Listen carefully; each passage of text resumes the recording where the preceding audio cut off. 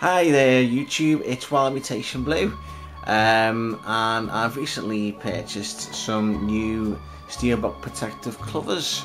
These are little plastic gimmicks, gizmos, you could call them. Call them whatever you want. I call mine Billy. I don't call them Billy at all, I just call them protective covers.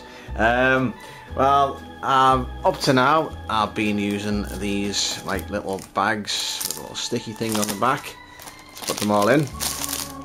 But I was watching a video that Aid the Bloody loaders up onto YouTube a couple of days ago, and he's recommending these new plastic ones that you can get from Steelbook Central on eBay. I've always got me protective covers from Steelbook Central. I thought, great, I'll get in touch with them and get some of these. So you come like this. These type have a little protective flap for your spine on your steelbook. Now I've been fiddling with these for quite a bit today, trying to get them to work the best way I can. You just fold them down there, then you've got like a little sort of structure to slide your steelbook into. Okay.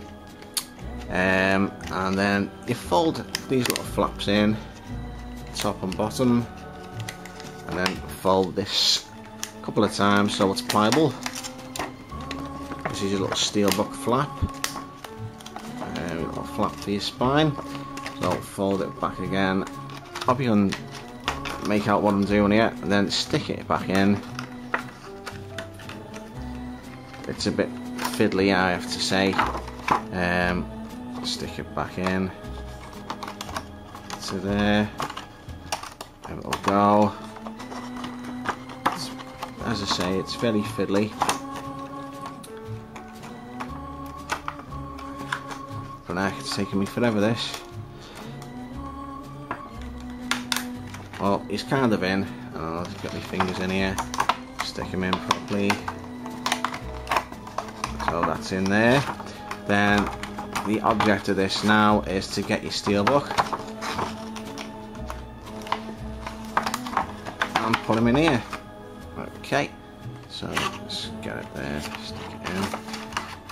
And this little plastic stuff doesn't scratch your steelbooks while you slide it in or nothing like that. Okay, which is good.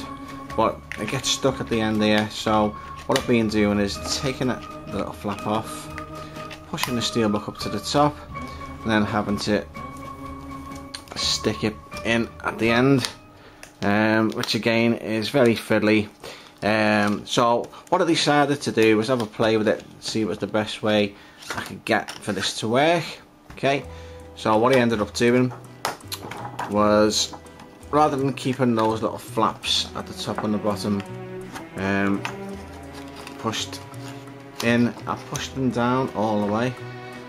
Instead, make that out there, there's a little flap there that I've got at the top, push it all in so it stays in, and then getting this and pushing it in again,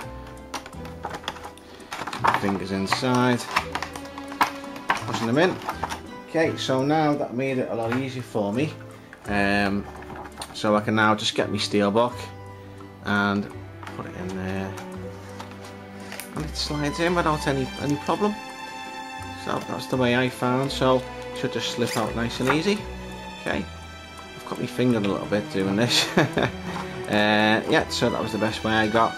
So push those little foldy things which are supposed to stay out, keep it secure, push them top to bottom, and then just slide your steelbook in, and you shouldn't have any problem. And it makes it nice, makes it look nicer than what it does, with the flaps sticking up and down.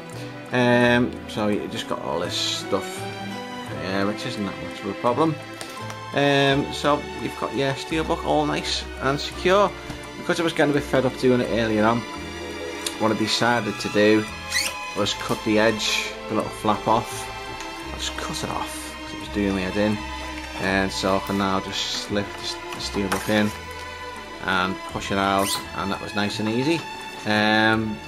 I was thinking of just cutting all of them off, the little flaps.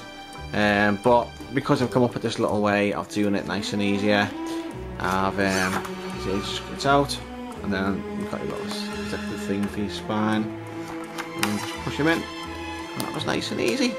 Okay, so I hope you like that, and these are far better than these little fuzzy bags, which you've got to always bloody open up and stuff, but you can just push them out and then push them back in. Hey, I hope you like that, and I'll leave a link to Steelbook Central and Aid the Bloodies channel underneath this for you to take a little look, see what you think. Alright, bye bye.